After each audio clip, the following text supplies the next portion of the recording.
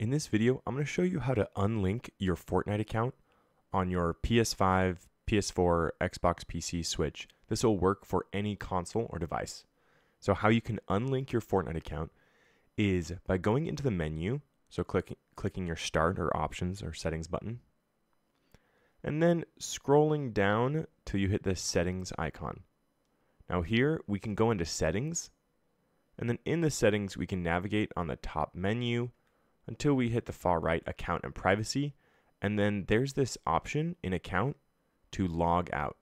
Now that is just how you can log out on your console, but if you're turning off the console and then turning it back on again, you'll automatically be logged into that existing account. So this is just how you log out and then can log in with a different account. But if you want to unlink your Fortnite account, what we're going to do is we're going to go back into that settings. And then instead of going into settings, we're going to go into support and refunds. Click on support. Now this will open up a web page to the Fortnite website.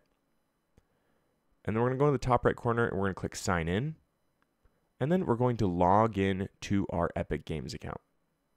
And once you're logged in, you're going to go to the top right, click on your profile icon. And then we're going to go down and click on account. And then in the account, we're going to scroll over to the left and click linked accounts. And then here is where we have all of our linked accounts. So this is where you can select and unlink your accounts. And then it is as easy as that.